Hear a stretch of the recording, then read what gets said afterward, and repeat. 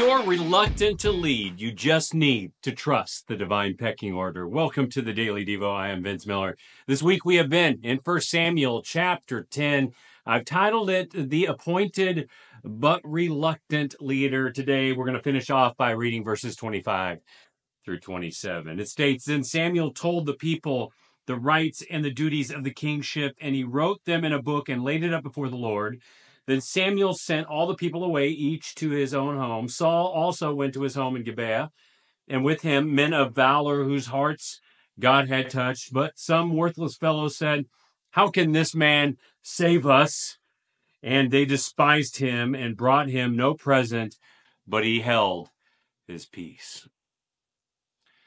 You know, I believe that we sometimes are reluctant to lead for a number of reasons, but one is that we fail to trust the divine pecking order of God. In this instance, a king was selected, but we all know God was not forfeiting his role as the king. God was still the king of all things. His justice was going to reign. At no point did the people of Israel cease to be God's people.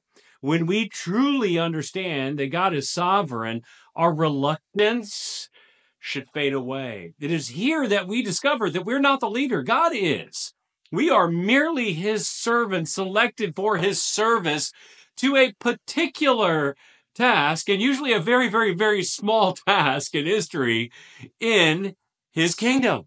Like Samuel or Saul, we too are selected for unique roles in God's kingdom to serve his people.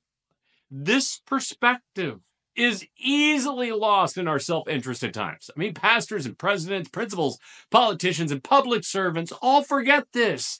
When we do, we convince ourselves that our skills and our talents and our abilities got us to where we are.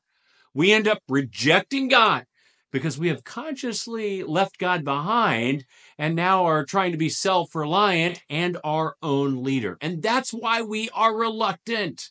So stop rejecting God. Trust his divine pecking order. Let him lead. See your role as a servant in his kingdom. And if you do, you will listen more carefully, follow more willingly, and be less irritated with his decisions. I love you guys. I pray this has blessed you. If it has, share it with someone else, and I'll see you right back here again tomorrow.